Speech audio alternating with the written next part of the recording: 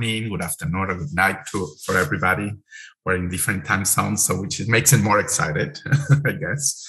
So today, we have this. We're going to talk, of course, SBRT and SRS, and we're going to focus today on the planning aspect. I know that you have lectures already in simulation, dosimetry, QA, and all that, but today is going to be planning.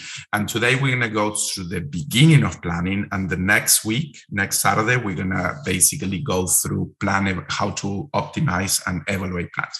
And for that, it's going to be focused on LINAC-based SRS and SBRT. But today I'm going to give a little bit of history but very quick, of what other methods of SBRT, SRS planning we have in the, currently. So I always like to start with this picture because I really love it. It's like, it looks like a SBRT. An SRS is a very, very precise technique. It's not like the picture. So we always need to be, that's what I think, the physicists with the ruler they are measuring, and the physician ready to shoot the radiation or the arrow in this case. And why the physicist, it looks so worried, even the patient, because it's a very precise technique, very high dose, like a very small number of fractions. So if there is no room for not a precise techniques. So if we look at the concept, and you all know this, stereotactic body radiation therapies refers to a stereotactic radiotherapy that is a procedure for treating extracranial tumor with ultra high doses. They can go from 6 to 30 gray in a hyperfractionated regimen, which is 5 or fewer fractions. And SRS, stereotactic radiosurgery, is basically the same concept. Basically, it's very ultra high doses, but in a single fraction, a stereotactically targeted radiation therapy. So the goals of SBRT is basically to ablate tissues within the PTV. So that's why, those very high doses. Those inhomogeneity inside the PTV, not PYT, was considered acceptable, potentially advantageous, and not considered a priority in the plan design. So basically the hotspots of the maximum doses, they can even go up to 160% of the prescription dose. And we are not concerned with that because we really want to kill everything, but we need to be cautious of that. And the main objective of the plan is to minimize, of course, the volume organ at risk or normal tissue that they are around the PTV, because we're giving very high dose fractions, a very high dose treatment per fraction, and we definitely want to protect the ORs around the PTVs. So most SBRT has in general mostly been applied to tumors in spine, lung, liver, pancreas, kidney, prostate, any other part of it, like any oligomets, I would say, any other bone metastatic disease, we're using that a lot. And SRS refers mainly for metastatic brain and also paraspinal tumor. We do a lot of single fraction paraspinal treatment, so that could be considered SRS. The conformation of high dose to the target volume together with a rapid fall-off of the dose outside the target, they are the most critical issues or the more critical aspects of SBRT. And basically, it's very important because we want to minimize the damage to normal tissue. So an SBRT practice requires a high level of confidence in accuracy of the entire treatment delivery process, which is accomplished by the integration of all these aspects. Modern imaging, simulation, that you have a lecture already on simulation. Why is so important? Because we need to make sure that the patient is very well immobilized. Treatment planning, of course, which is the main topic of these talks. And the delivery technology that I'm sure you're going to have lectures on that. So if all these aspects, they need to be looked at together when you're thinking on SBRT and SRS, because you cannot have a beautiful plan, SBRT, but if you don't have a very good delivery technology or the patient is not immobilized correctly, then there is no way that you're going to treat very well, or confident treating whatever the beautiful plan that you have in paper, let's say, and you're not going to be able to deliver with confidence. So The major characteristic of SBRT and SRS is, as we said before, is a large dose per fraction, and they are delivered in fewer fractions, like even single fractions for SRS or multiple fractions, but less than 5 for SBRT. In general, but this is not always applicable, I mean, we normally, because they are small targets, normally we have well circumscribed tumors, so they're like very, like a nice sphere. But sometimes we have treated a fractionation of 600 times 5 for larger tumors. But also, for example, in the example of on the right here, that you have that paraspinal, you can see that there's not a perfect circumference. So you have like some shapes that we need to make sure that we cover everything, protecting the normal tissue. In this case, is the chora that is right there. So we need to come out with planning techniques that they're going to allow us to that. And the biggest also, and I'm sure you have talked about that when you were talking about contouring in SBRT in the previous session, is about the small or no margins that you use. Why we're going to use a small margin? Because we said that we want to protect as much as possible the normal tissue around the PTV. So if I put a margin of 1 cm or 2 cm, like a conventional treatment, then and here we're giving very high dose, it's going to damage a lot of the normal tissue about the PTV. So the margins normally they can go even as low as 2 millimeters, even 1 millimeter for SRS cases on the brain, the picture on the middle, spines 2 millimeters from CTV to PTV, and they can even go up to 5 millimeters. This is a lung case. Sometimes the margins can go up to 5 millimeters. But as you can see, the more you increase the margin, the more you're gonna compromise the normal tissue around. That's what this is, a very, very important concept. And it's basically the key also for planning, because when you're planning, you need to start with the contours. If the contours are not reasonable and the margins are not correct, and there is normal tissues there very close, you're going to have trouble with the planning. So those are very important concepts taken into consideration. And of course, and I'm not going to go into detail because you have had session on a simulation and patient immobilization, respiratory motion management. Those are very, very important concepts when you are simulating the patient, because you want to have the patient in a very comfortable and safe and very well immobilized position. You have to take techniques of respiratory motion in order to reduce the motion for breathing or to take into account the motion for breathing. Then also, and this is something that you're going to be looking in the next session when you talk about delivery, you need to have a higher frequency of patient monitor while the patient is being treated. And this is done now. There is many advances in image guidance during treatment. And then, of course, and I always like this, as we always train each other, SRS and SBRT, if you're not doing in your clinic, but it's something that you need to implement, you need to, after everything is done, after everything is commissioned, after everything is completed, the training to the staff involved to the treatment of the patient with SBRT is very, very key, because everybody needs to be aware what's going on. Physicians, even nurses, because nurses, they need to deal, these patients normally they come with a lot of pain, so they need to know how to medicate the patients right before treatment. Radiation therapists, because they are the hands-on on the treatment, so they need to understand. And of course, physics, with all the things that we do, pre-treatment, post-treatment, within treatment. So I always put us at the end. I'm a physicist, but actually we play a big role there, because we need to make sure the machines are okay, everything is good, and then we give the green light to treat.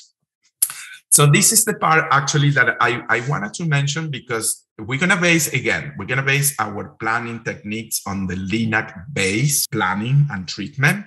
But I wanted to mention also there is a plenty of other type of technology that they're used currently in many centers to treat SRS and SBRT. So like the Siemens Primatron, the tomotherapy, gamma knife, Salver knife. I'm sure you have heard about it, or maybe some of your centers, you have this technology already. They can be used. And of course, then on the right, we have all the LINAC-based And these are all the most, I mean, not the only one, but the most important vendor from Electa, Siemens, and Varian. But this Linux base, basically we also have, they come with the KV capability and also MB Combeam CT approaches. So this is the big benefit, because that's going to make a big difference for the delivery and the image guidance. Okay. But of course, CyberKnife and all that, they also have, you can do type of controls during treatment. So, and I'm not going to put too much emphasis on these slices, but I want to make sure that we have a concept that this is Gamma knife has been used forever. I mean, from long time, even from the 60s, I think it was the first time that they started with Gamma knife treatment. And you all know that this is a machine that has around 201 small fixed sources of cobalt-60. And they have focused hemispherical distribution. And those lines are designed via they have a cone diameter, and they have these plugs, which again, we're not going to go into details, but that's the way that you conform basically the fields, if you want, to the target. And the prescription doses for this, when we do plants in Gamma knife, normally is prescribed to the 50% isodose line. And that has to do with the cobalt-60 and the way that the machine is designed, these cones and the plugs. So the Gamma knife, basically there is a helmet, basically, they have different diameters, 4, 14, or 18 millimeter.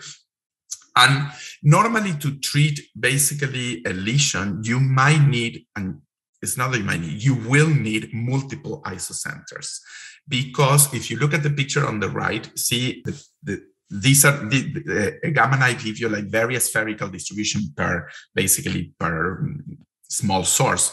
So if the target, they're not in a sphere, so you kind of have to start putting different isocenters in order to cover everything.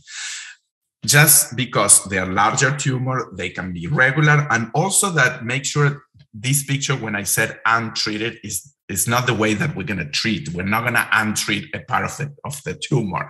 I just wanted to put it there because just to give you an idea, we need to make sure that we cover that untreated area. Okay, so basically in this picture, we will need a lot of more isocenters in order to cover that irregular shape.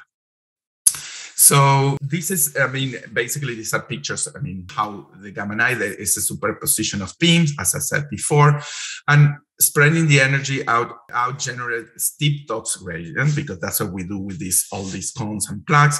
And there is a frame that is attached to the patient that defines your coordinate system. So basically that is studying the simulation, and basically when you basically simulating the Gamma knife machine, the patient to be treated. So this is, again, like I said, this is an example of how this line is treated. Doses are usually prescribed to 50% isodose line. And if, like you can see here, how many isocenter, how many, those number 1, 2, 3, is the different isocenter that we're going to be using in order to give 50% conformal to the shape of the targets. Dr. Biancia?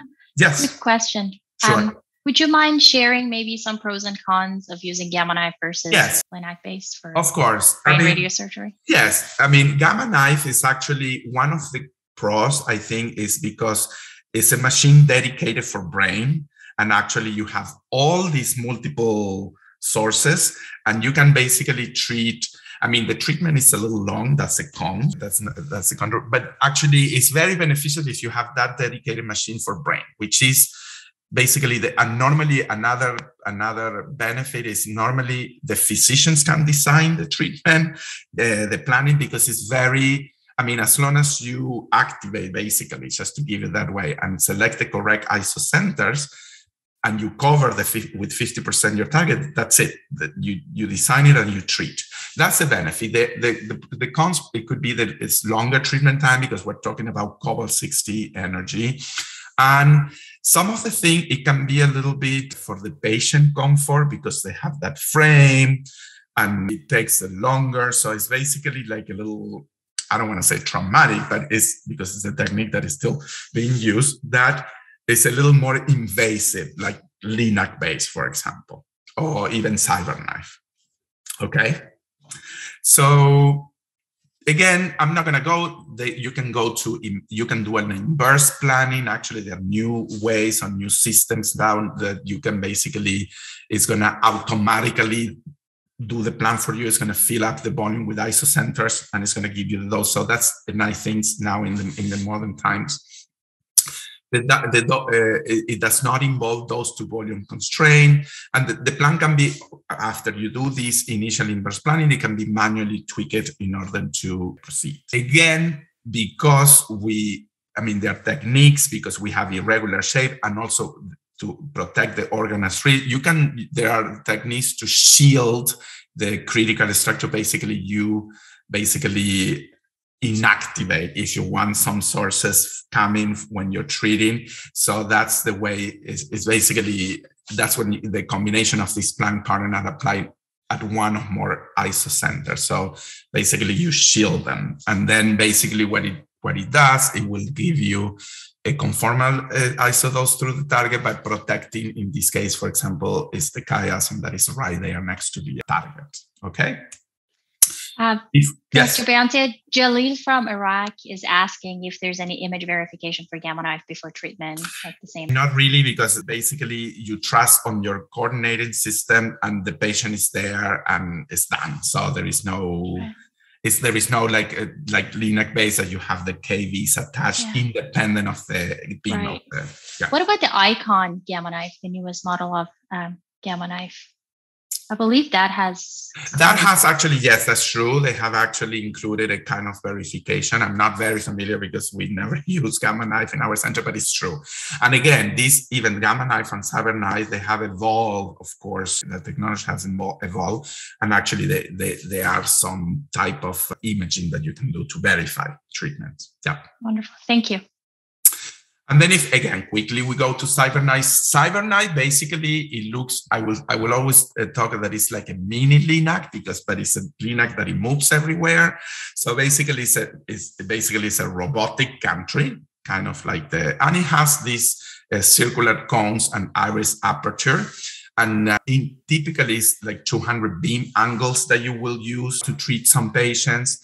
And there is a 2D KV for setup and intrafraction monitor. And here you can see that in CyberKnife they have this KV capability to check setups and to verify motion during treatment. Again, in general, the collimators, they have 12 fixed collimator between 5 to 60 millimeters in diameter. And the iris is a variable collimator with tungsten blades, shape aperture between 5 to 60 millimeter in diameter. Again, with all this combination collimator plus the iris variable combinator, you can shape isodoses through the targets. Most of these are the main, basically have the steps to plan something with a Gamma Knife. So you basically need to select the imaging center, and they're going to be fiducials or user selected for the tracking nodes, contouring like any other type of planning. You're going to have a collimator selection, which will balance conformality and treatment time. And usually you will be using multiple collimators to achieve this compromise. The beam targeting basically points randomly generated within and near the boundary of the target on the central axis of the beam in the beam set. And of course, there is this dosimetric optimization, beams and amuse reduction. So it's basically to optimize the dose distribution based on user-defined constraint. So if you think about the strategies for the treatment planning, you're going to have a fixed number of constraint points. You're going to use this shell structure to tune in the isodose lines, like inner shells, which are very, very small distance from the PTV to the outside, basically between 5 to 10 millimeter, just to constrain the higher isodose lines, which are the ones close to the PTV. And then you're going to have outer shells that you're going to control or constrain the lower isodose, because you don't want to, you want to protect as much as possible the normal tissue around. And use the thickness of the shells. They go between 1 and 2 millimeters. And then sometimes you're going to use isolation manual constraint points to fine tune the dose distribution when these shells don't work very well, especially when you have ORs there. So as you can see, it is kind of similar to basically a little bit, we'll go through, but it is a different concept because now you, again, like Gamma Knife, if you want to compare, you have to make too many entries because the gun is basically, it's a robotic, but it's a robotic country, but it's a fixed, and then you have to keep moving that. So here are some examples of the isodoses that you can produce with the CyberKnife, for example, for the spine. They're very conformal.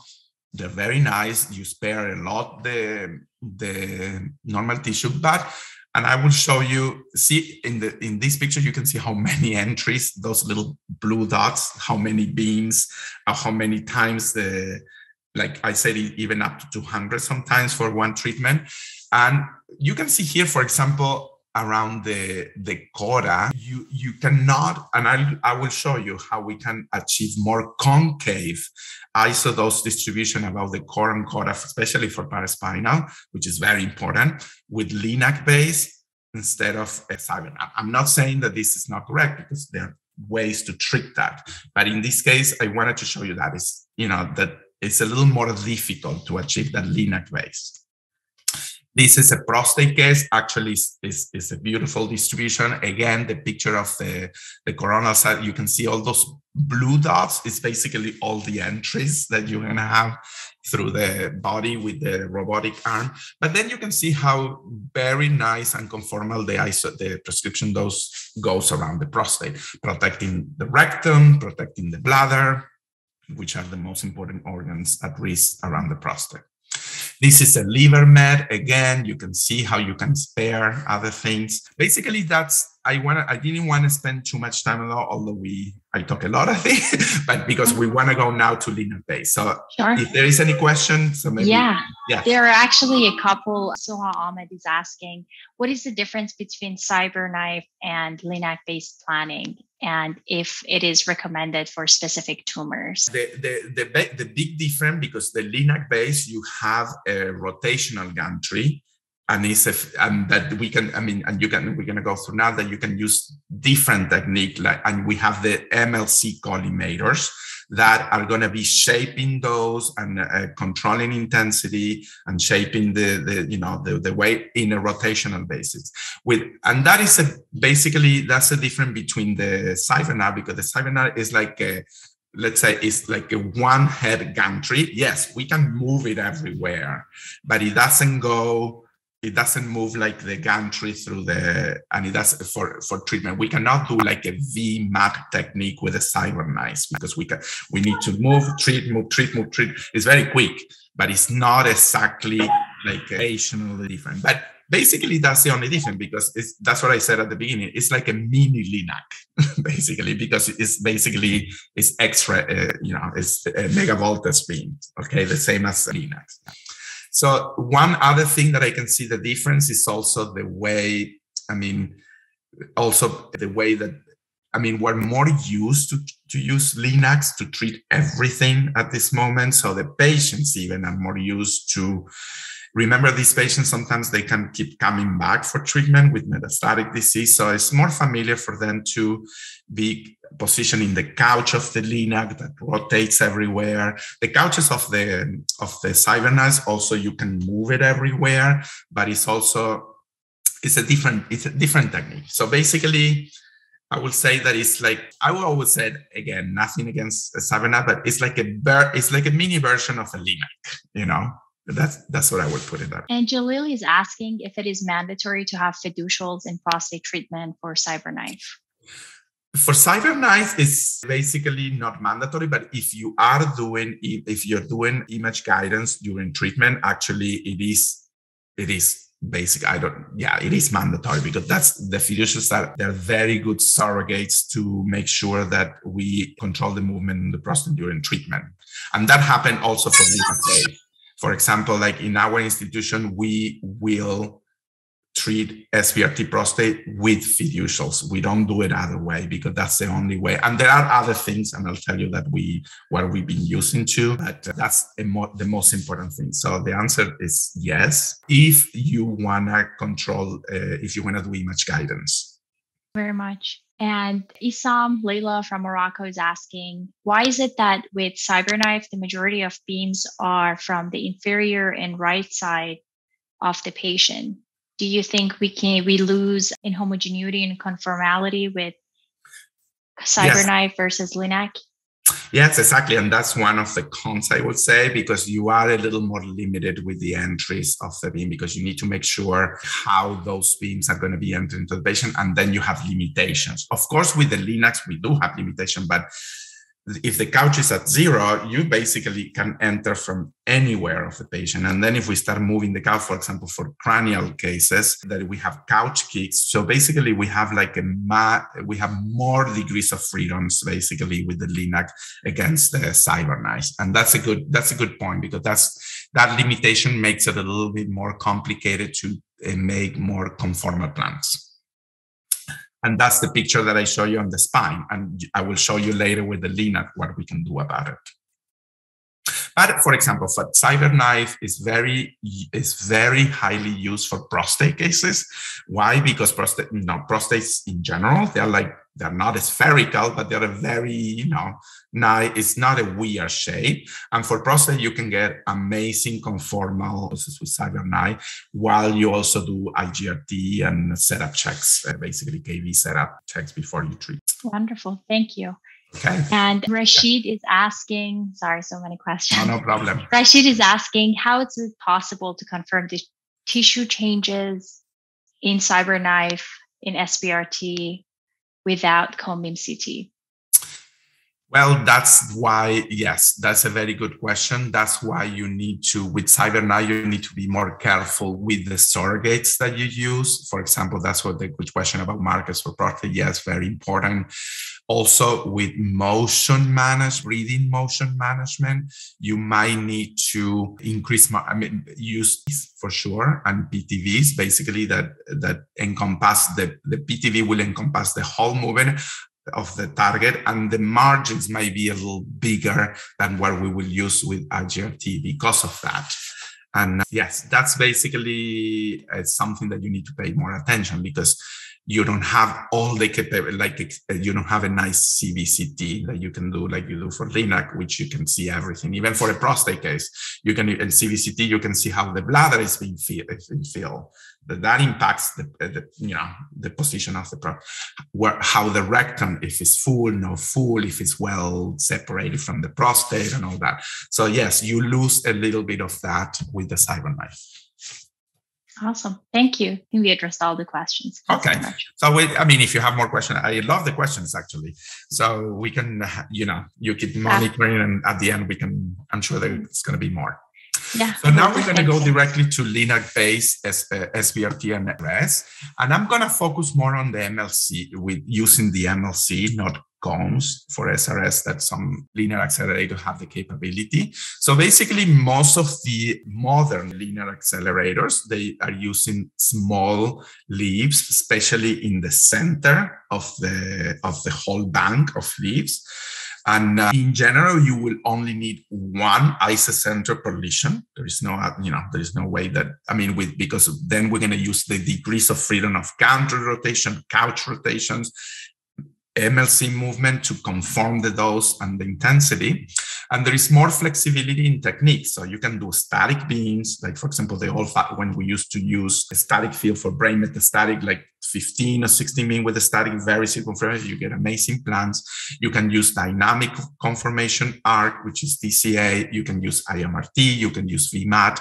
These are all modern techniques that that you know already for even for conformal planning, how it has changed our life as physicists, how to get beautiful plans and protecting everything, tissues around, making very conformal to target.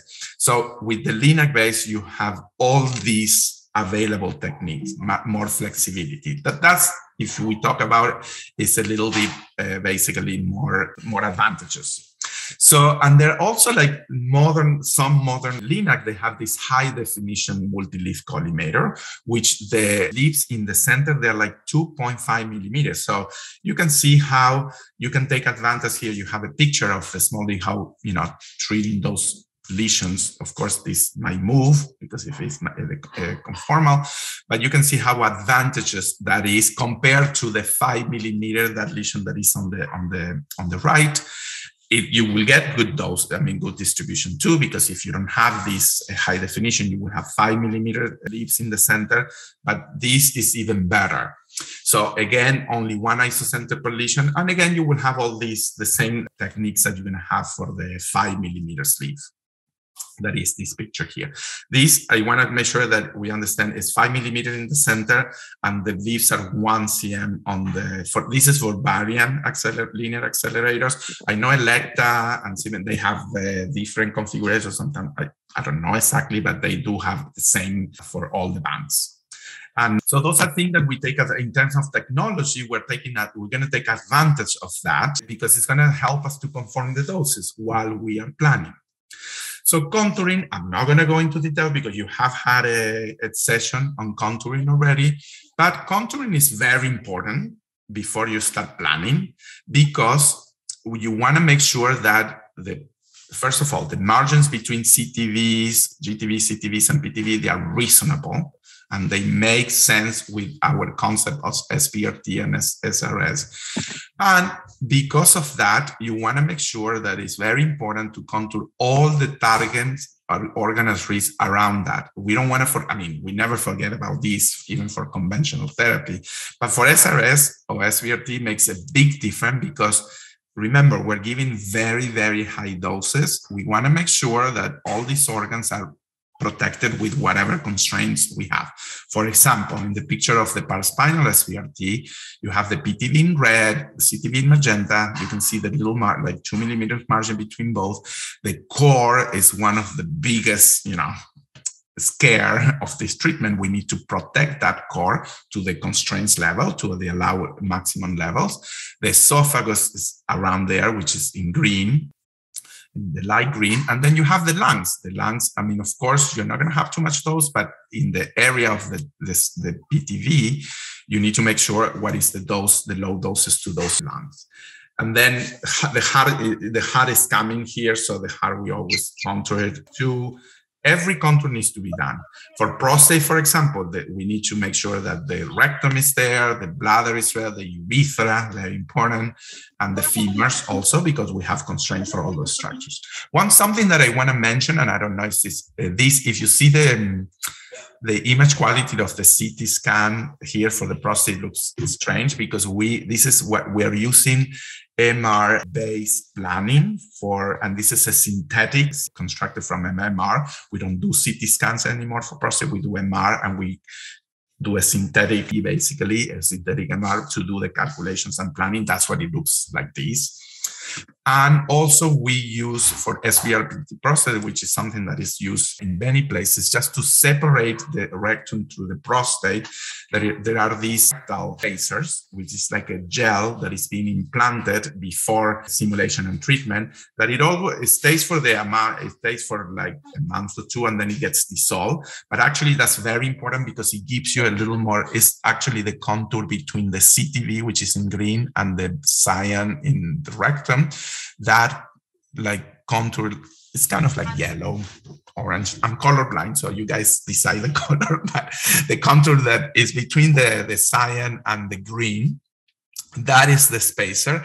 Actually, that's a great technique with SBRT because the rectum, you want to protect it with the maximum doses. And if you push it out of the CTV, at least, it's going to make your life easier when you're planning and treating these cases. But again, this is the part that it becomes very important. You need to make sure while you're treating this patient, everything stays and looks the same as simulation. So that's what is important, CBCTs and any technique that you have for image guidance during treatment with fiducials we use for prostate. Again, another important concern, and I don't want to, it's about the margin. We talk about it, but actually I want to make it very, very clear that margins are one of the key components of this. In some cases, sometimes the physicians agree to do the CTV the same as the GTV, so they don't add any margin. And then we have a 2 millimeter margins only from CTV to PTV. So that's what you want to target. You're very limited to miss that lesion. So you want to really make sure that you're really treating that correctly. Of course, yes. Dr. Della, Miriam is asking, how is a synthetic CT generated from an MRI? An MR? Yes, we do have actually there. I mean, we have, it's from the vendors of our MR scanner. We have developed protocols, image sequences that we need, and there are algorithms that they do it for you. It's not, I mean, it's a very, actually it took us like, for example, a year or more of finding the right MR sequence, working with the vendor and the algorithm that is going to give you the right synthetic that is allowable for us to plan. So that's something that you need to develop in your clinic. It's basically, gotcha. We call it we call it an MR sim. So we sim the patients there, but it's something that you need to work with the vendors and do a lot of studies and prospective studies of calculation, the algorithms, how it's going to look. So it is basically produced with an algorithm. Got it. And from Iraq is asking if you use a spacer in patients that are treated with your MRL. In your MR Linac. Yes, yeah. And there are two types of spacers at the moment. There are like some that all these spacers, they are MR friendly. Basically, you can see them there. Like if you've seen the picture before in the synthetic, you don't see it very, I mean, yes, you can see it, but in the MR, you see it perfectly. It's a very wide, that's what we call them MR friendly. And now they have developed others that they are MR friendly and CT friendly because you can even see them very well when you do the combine CTs now. So that's a good thing because we have, and then we can match and see if it's, because sometimes it might happen that the startups begin and absorb quicker.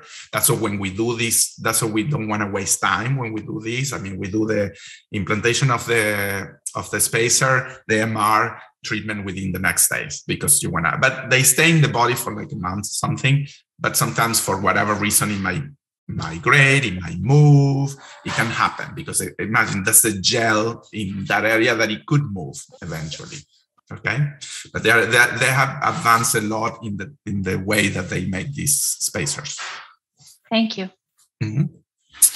And then again, here you have two examples of how the margin between CTVs and PTV can vary. And for example, on the picture on the brain SRS, you can see how a 2 millimeter margin, which is normally what we do, between 0 and 2, sometimes 1. It depends where it is. It depends if it's very close to an organ at risk. And then for the prostate, you can see here, this is again our technique, and there are some protocols about it. The margin that we use between CTV and PTV is 5 millimeter all around, except in the posterior part when it's close to the rectum, we use 3 millimeters. So basically, that's what you need to make sure that everything during treatment is there. So that's what we use fiducial for like basically KVs during treatment. We have CBCT to make sure that that spacer is correct. We need to make sure that the rectal filling is the same every fraction, that the bladder filling is the same every fractions. And for that, you can create techniques how to check it. Thank you. Just a quick note, if everyone could keep their mute on, unfortunately, I do not have access to muting everyone, but if all participants could have themselves muted and then of course ask questions in the chat when you have them. Thank you very much. Perfect, thank you. Then if we move to beam characteristic, because when we're going to start planning, we're going to use beams, okay, for sure. So basically one of the biggest characteristics of how to plan things, depending the technique that you use. Let's say if you're using like an IMRT technique, the addition of more beams, normally SBRT and SRS plans, you're going to have more beams that you will use, for example, for a conventional brain case. For example, a conventional brain case, you might use 4 or 5 coplanar, no coplanar IMRT fields, but if it's an SBRT, because you want to create more conformality, you might need 7, And adding non-coplanar field would also be very beneficial because it can help to increase the dose gradient at the boundary of the PTV.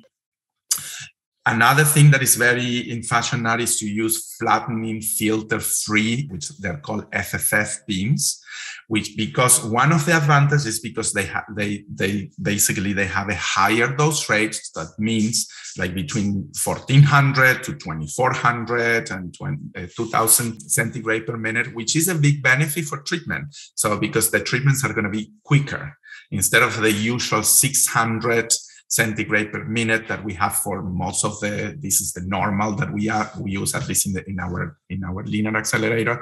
Here you're basically more than double, so the treatment time is going to be quicker, because the benefit here is that, okay, you're going to be beneficent. You're going to be reducing the treatment time, and it will help avoid the motion of the patient during treatment, or motion of the organs during treatment. So the quicker you treat, the better you do. But of course, and I'm sure you have seen it when they have explained the history of small fields and all that in the previous chats. I'm sure you guys have talked about flattening field and field.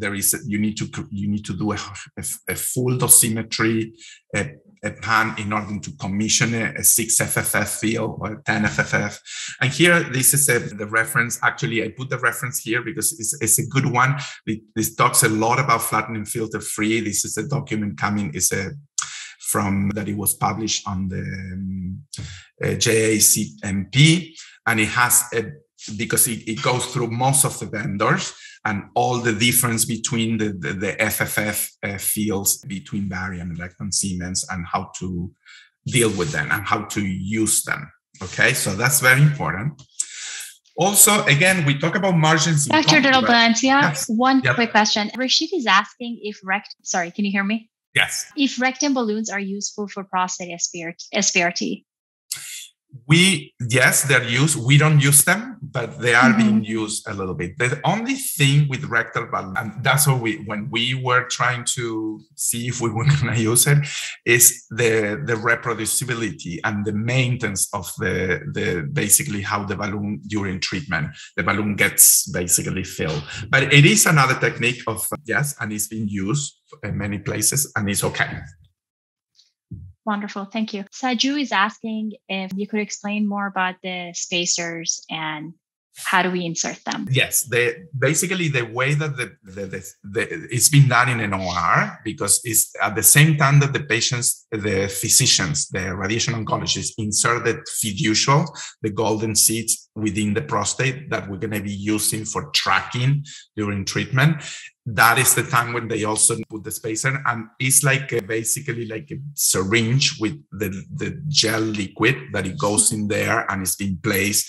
And basically they use fluoroscopy actually to see how, because they need to go to the right place, they need to see the right amount. And basically it's a procedure that the radiation oncologists do.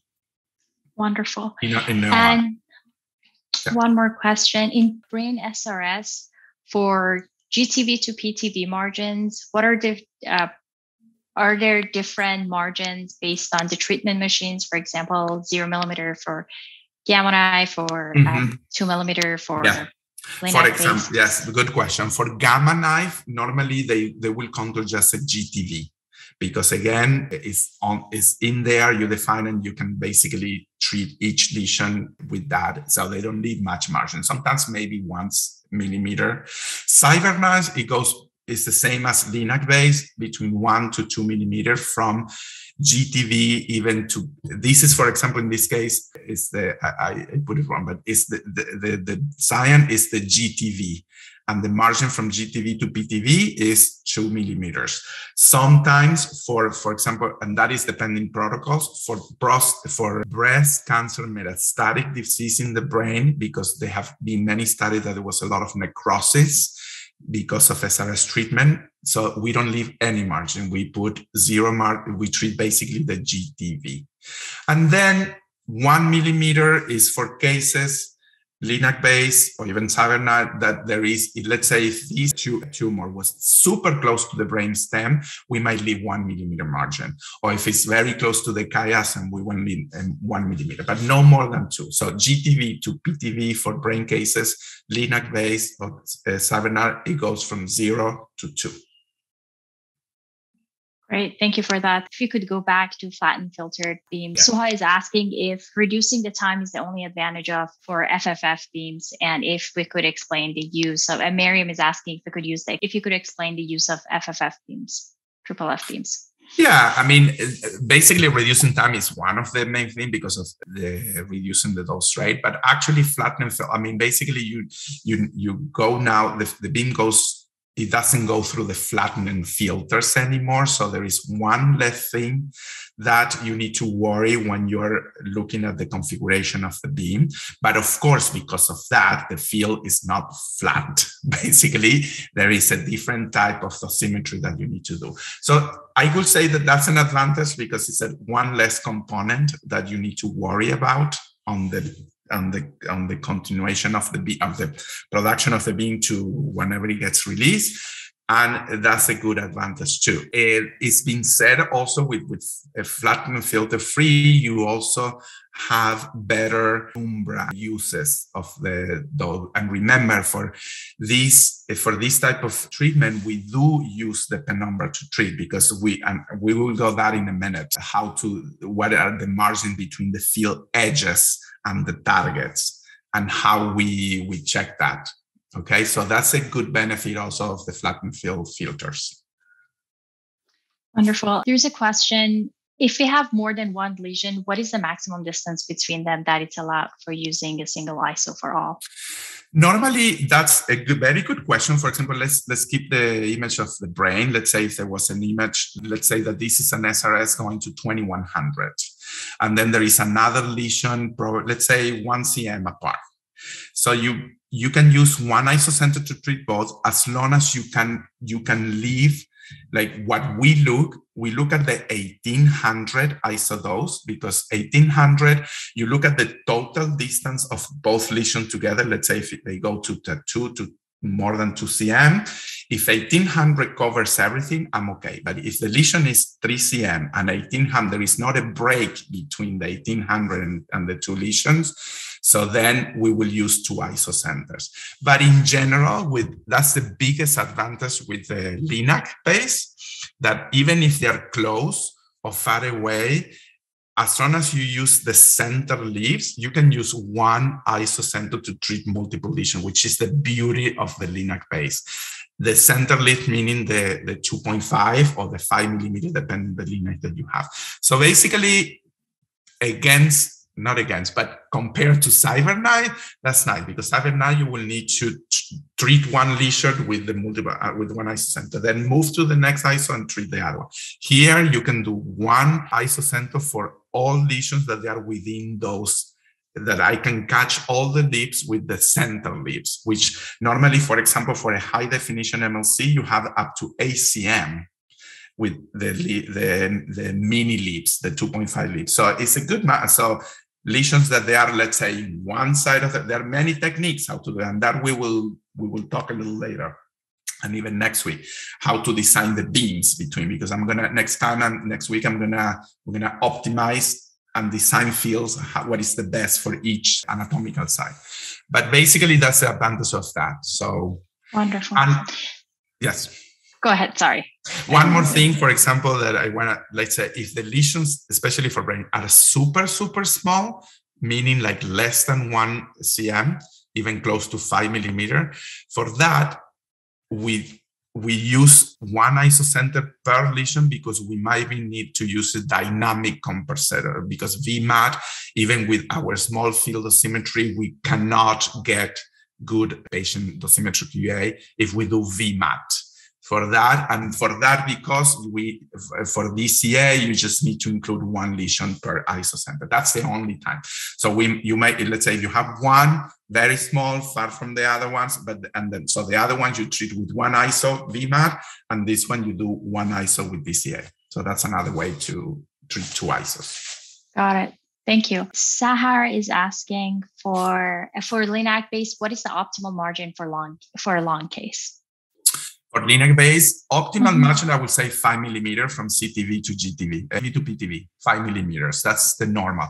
Because remember, lungs, you need to start thinking about the motion of the breathing, which you will take care, let's say if you treat VIBH, okay, then it's nice, but it still is, patients can be on the DIVH well treated, but they can, and it's been seen that 2 millimeters is not enough because 2 millimeter can be the drop between the being on the DIVH breathing trace all the time. So 5 millimeters better. Even if you don't do DIVH, that you do a 4D CT scan, that you create an ITV, that the ITV encompasses the whole movement. Again, the patient can take a deep breath or it can breathe very differently during the treatment. So 2 millimeter has been proved that it's not enough. So 5, it will be there, except, for example, if it's a tumor that is attached, let's say, to the chest wall and is very close to the core, maybe you can leave 2 millimeter closer to the core and the muscles because you know that that's not going to be attached. But if it's floating in the lung, 5 millimeters would be my indication. Wonderful. Thank you so much. Mahmoud is asking, how do you evaluate the gradient and conformity index for 2 PTVs with different prescription doses? For 2 different isodoses, we normally, for example, what we do is we create this gradient index structure, which is a CM around the PTV. It's like a CM structure. And we looked at the dose of 50% within that, divided by the dose of 100%. So basically, is the volume, of the dose of the 50% isodose and the volume of the 50%, and that will give you the conformity index. Because basically, you need the short answer is make sure that your 50% isodose lung is very conformal to the target. For brain, for example, we normally want to have it within 5 millimeter of our PTV. So basically, between 100% and 50%, they should be 5 millimeter. Of course, it's not going to be a perfect circle 5 millimeter. You're going to have a little cloud there, but that's what the conformity index will tell you. The gradient index. Awesome. Thank you. One last question at the moment. Jishan is asking, is it necessary to do intrafraction imaging? And if yes, what are your recommendations? Intrafraction imaging is okay. Like, for example, there are many ways to do it. For example, if you have accelerators that they allow you to take this like they're called a KV during treatment or intrafraction monitor, IMR or something like that. So you can basically, it's very important. For example, for prostate cases, we want to do it because we want to take these KVs every time the patient, so the KVs, they're outside within the treatment too. And they take let's say you can take every 200 mUs, you take a KV and you make sure that the fiducials are inside the circles of the contours that we did from the CT, the original CT. So that's something, and it's very important because we want to make sure that that doesn't change. And we have cases that for whatever reason, the anatomy moves. And so the therapist will stop the treatment, or you have automatically stopping the treatment, and then you keep treating when they go back to the same. So I personally think it's very important. If you don't have that capability, you can just use KV between fields. For example, you treat one arc and then you take KVs again, make sure that everything is okay. Then you continue with the next arc, KVs again. So it depends the machine that you have and the capability. But I personally think it's very important because it gives you a nice set of mind. And that's KV. But also, we're talking only about KV. But I just don't want us to forget about their other type of intrafraction monitoring, like LRT, which is infrared light, especially for brain. SRS, we do use that. We make sure that basically we capture the image of the face and that doesn't move, of course, within something. And there is a good correlation between that and what happened inside. But that you can do, as you can see, you can do for brain because things don't move in the brain that much. You cannot use that for a prostate because you're not, if the skin, whatever happened in the surface move, which would move with breathing, nothing to do what's going on inside the body, that things can move because the organs move. So for that, you need fiducials and KVs. Wonderful. Thank you so much. Mhm. Dr. Mullah Hussein, would you like to make a comment on? Thank you for the lecture. And just I want to say that about the space OR, we used to have the TRUS, the transrectal ultrasound guidance, and then we insert the gel material between the rectum and the prostate under the guidance of the ultrasound. Perfect. By the radiation oncologist, not by the intervention radiologist. Regarding the fiducials, we usually ask the intervention radiologist to make it for us. So they are also using the TRUS, transrectal ultrasound, and they will insert the fiducials. It's similar to the procedure when taking the biopsy, also usually with this. So just like this one to highlight this. Thank you very much. Thank you. Yes, very good. Thank you. Okay, so if we continue, like what I said before, how important the margin between the contours are, but then how important the margins are for the selections of the beam when you're planning. If the beam margin is close to the beam penumbra, between 5 to 6 millimeter, normally that's what we normally have for like regular cases, conventional. So we leave at least 5 to 6 millimeters margins between the PTV and the jaw setting or the MLC setting. So there you're going to find homogeneous PTV doses. The maximum doses are going to be around 110% of the prescription dose. And the dose fall off outside the PTV is slow, as you can see on the picture on the right. So that's for conventional radiation therapy. If we want to use the penumbra basically to treat, basically of the fields to treat, so if the margin is much less than like between 0 to 2, which is what happened in SBRT and SRS, basically there's going to be an homogeneous PTV dose. Basically, the Dmax can go from 125% or more. But as we said before, that's allowed for SBRT and SRS, especially for SRS, because we're doing an ablation to that tumor. And again, remember, they're small tumors, small margins, so you're not causing any problems inside the tumors. And of course, if we take advantage, if the margins are small, the dose fall off outside the PTV is very fast. So that is the main difference. So this is the concept that we use when we do SBRT and SRS plans, to basically use margins less than the penumbra, basically between 0 to 2 millimeters for the beams and the PTV. Okay. Here, another characteristics, basically the jaw. I mean, sometimes the jaw openings are twice as much when compared to collimators and 0 and 90 degree. So this is something that we have seen. Again, there are different techniques, and we will look more next week when we go through optimization and planning per disease. What is the best angles and the best collimator?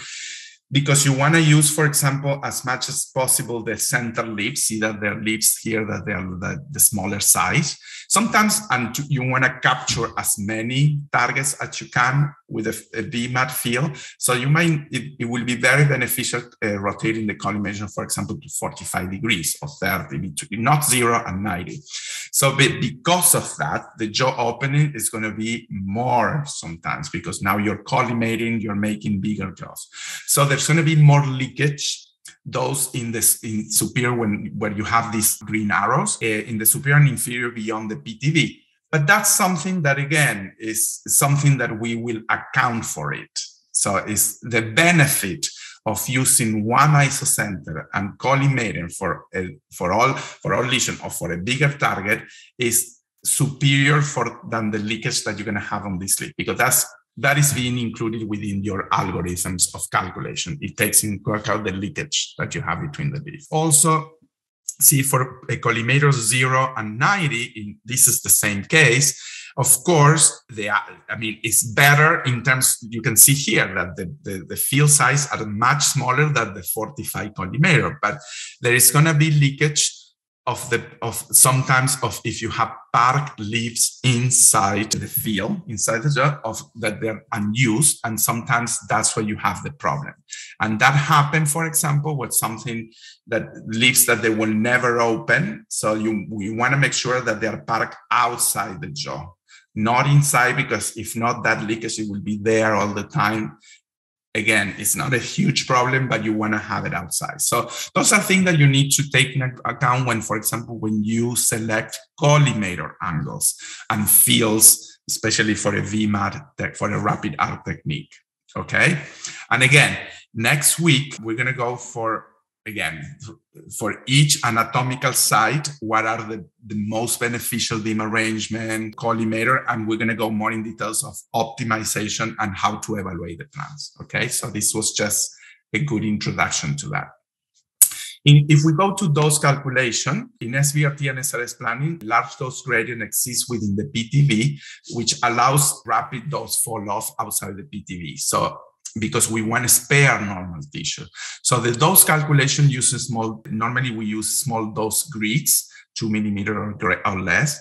And of course, I mentioned this here that you have had a lecture already in this small field dosimetry. That's very important when you are basically, if you need to start an SBRT or an SRS program, to make sure that your machines have been calibrated or a condition on all the algorithms for small field dosimetry. I actually put the reference of this. This is a TG report from the APN, which is basically is a guide. Is a very concrete and very report about megavoltage photon beam dosimetry for small field and non-equilibrium conditions. It's a good one to read, but I'm sure there is a lot out there. There's a lot of publication, but this is a good report.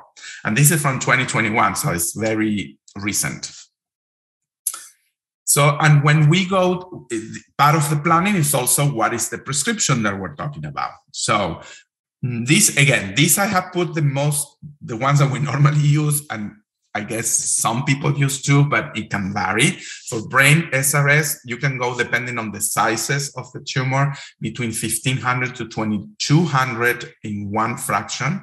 If it's SBRT brain, we're going to be talking about 900 times 3 or 600 times 5. For example, in our center, we have treated the 900 times 3 with transition to 1,000 times 3 at the moment. So we're we're transitioning. We have a trial, a protocol basically, just to make sure if we're going to adopt that instead of 900 times 3. Paraspinals, again, we normally do 2,400 times 1. There are other fractionations. Some people go higher than that, lower to 2. And SBRT, again, we go 900 times 3, 1,000 times 3, 600 times 5, depending. And this depends on the size of the target, or for example, how many vertebral bodies are we treating. If we're treating one, you can treat 2,400, depending the pathology and the conditions too.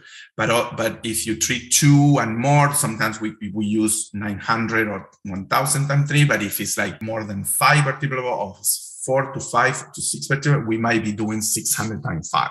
Okay. Lung SBRT, there is a big range also of doses. You can use 750 times A, 1,000 times 5, 1,200 times 4, 1,800 times 3. The last one, it depends the location of the tumor. If it's, for example, if it's a tumor in the middle of the line, isolated, we normally will go to 1,800 times 3 because there is nothing, only the lungs. Yes, you need to protect them, but there is nothing big other or around there. 1,200 and 1,000 is when they start being attached to the chest wall or close to, like, on the posterior part, close to the core. So that you don't want to take the risk to go to 18 times 3. You may choose between 1,000 times 5 or 1,200 times 4. Prostate SBRT, currently our doses are 500 times 5 for post-brachy cases and 800 to 900 centigrade times 5 for intact prostate. And the 800, 900 is, we normally go to 800, but we're doing a simultaneous boost of 900 to the compromised area of the prostate with imaging detected. We normally go to 900 times 5 simultaneously. It's an SIV, basically. Yes. One quick question while we're on SBRT for prostate. So is asking, what about the urethra inside the prostate? How do you count that as your OAR? Yes, the urethra, that's an excellent question. When we went to planning, so we have an MR, we developed a sagittance that defines the urethra excellently. And because we use MR base, and so we can define the urethra very well. And we just use that urethra, the physician will come to the urethra, and we just use that to keep the constraints basically within the limits. We don't put a Foley catheter. But if you do not have that, most of the places, they use Foley catheters for the urethra, especially for the definition, but then you will need to use it for treatment as well to make sure that it's the same. So that's the compromise sometimes that you have to do. Again, that if you don't have the access to have MR planning, you can do it with CT planning perfectly, but then we recommend the use of Foley catheter, which is what we used to do before we went to MR only. Thank you. Miriam is asking if for simultaneous boost to the GTV in the prostate, is that a part of FLAME trial? Yeah. Yes. Okay. But I'll let you finish. Okay. I have probably a couple more slices and we're Wonderful. good. So this is actually one of the last ones. So in general, the dose prescription, the planned doses are often prescribed to lower isodoses between 80 to 90. Remember, gamma knife is 50%, but LINAC base, you can do 80 to 90. But for example, we do 100. But again, that's as you want to define how do you define your fall-off and how to prescribe your cases.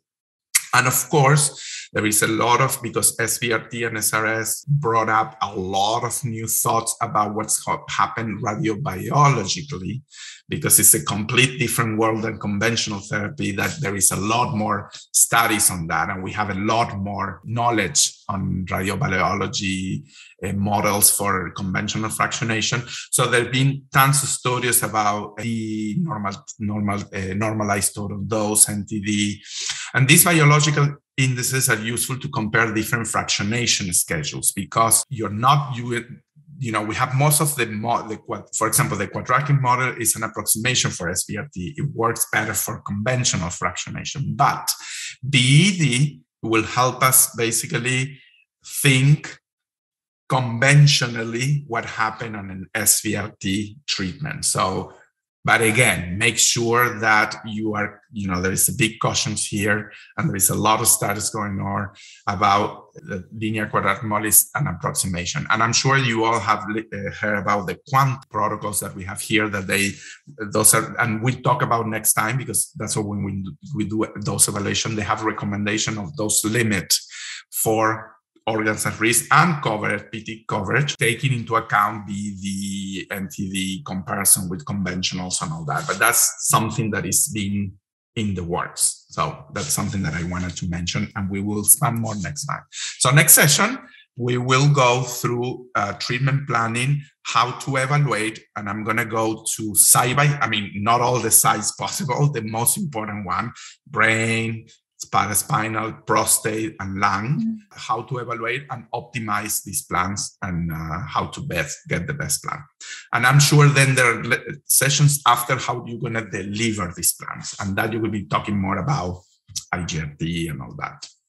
So as a conclusion, I want to emphasize the most important things here. Large dose per fractions delivered in fewer fractions. Remember that, single fraction for SRS, small or no margins in the contours between 0 to 5 millimeter, the use of FFF beams, higher dose rate. Those calculations in general, you will use 2 millimeters of lead dose crete, millimeters of less dose crete. Small field of symmetry, very important, because you can do the most beautiful plan in paper in your treatment planning, but if you're not capable to deliver that and your machine is has not been accounted for that, it's not going to work. So your patient-specific QA is not going to go well, and then you're going to be in trouble. And the planned doses are often prescribed to lower isodoses. You can use 80%, 90% of isodoses. These are the two references that I mentioned before.